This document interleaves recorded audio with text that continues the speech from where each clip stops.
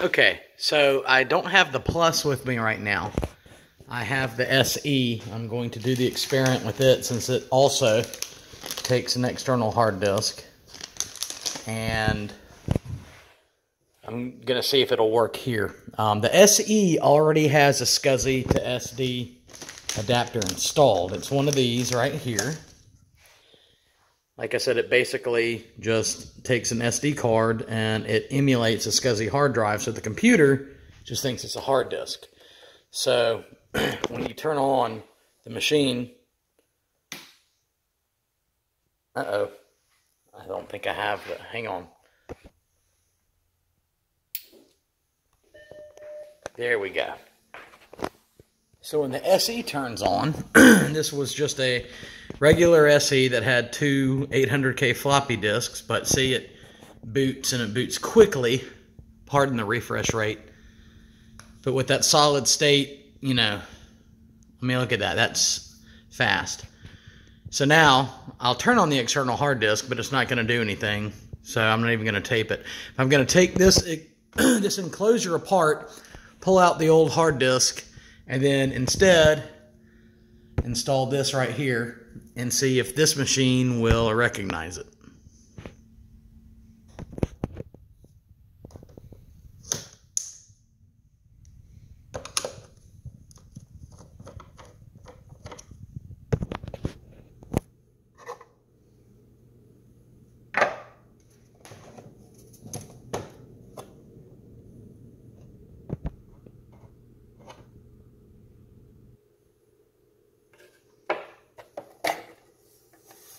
There it is, the dead SCSI hard drive from, I guess, sometime in the 1980s.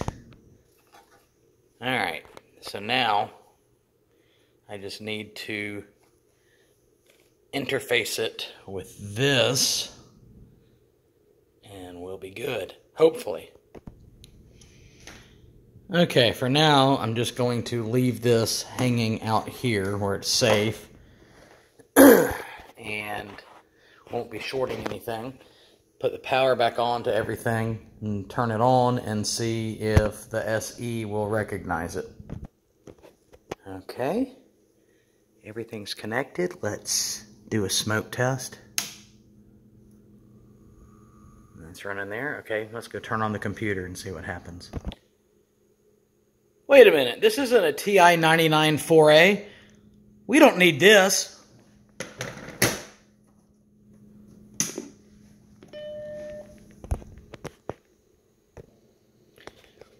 Okay, it looks like it's trying to look to the SCSI to SD adapter before it looks for its own SCSI to SD adapter internal. So let me shut it off. I don't know, I'll probably have to go in and select a boot device if that's even how it works on these older ones. Anyway, let me turn it off and reboot and see what's going on.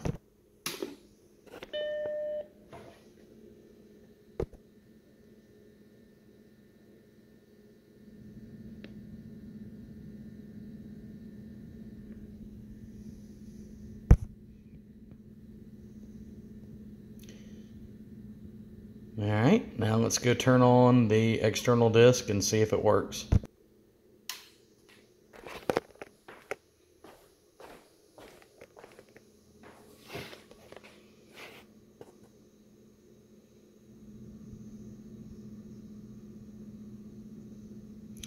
I might have to run disk init or something. Alright, let's see what this does when I turn the external enclosure on. Alright, let's have it rescan the SCSI bus.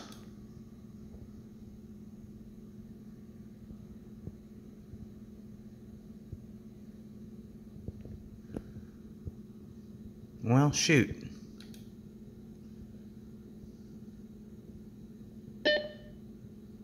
It beat.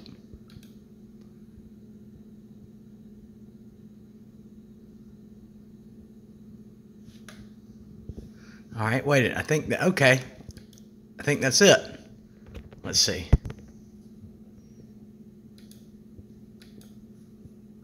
Looks like it's locked up. You know, it might be because I don't have a terminating resistor on here. I think I've got one upstairs. Let me go upstairs and look. Thought I had a Terminator, but I can't find one, so I'm going to try something different. I'm going to just try to hook this up by itself, or see what I can do, just booting it off a floppy and see if it'll see it.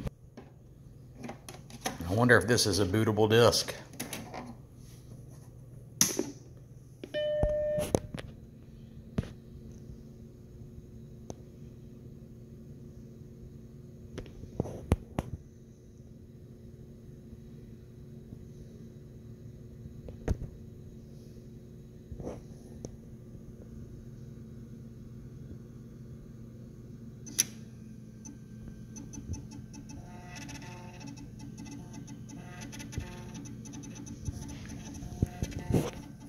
Oh, those Macintosh and Apple disk drives from the 80s sound so sweet.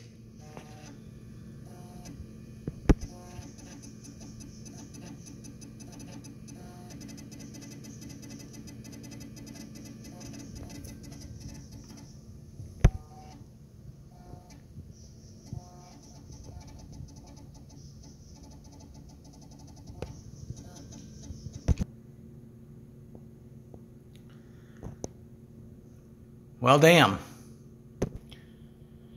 Well, the goal was noble, but it failed. I will take this to the Plus tomorrow, and we'll give it a shot there and see what it can do. In the meantime, I'm going to make a backup copy of this disk utility disk.